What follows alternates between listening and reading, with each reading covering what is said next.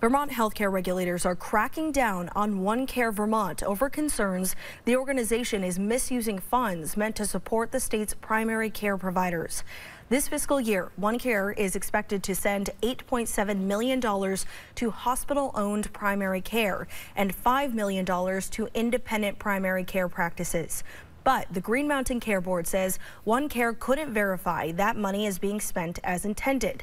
The board is also ordering OneCare's top executives to take a pay cut, citing Blue Cross Blue Shield's withdrawal from the organization. OneCare has until October to prove to the board the funds are being spent properly.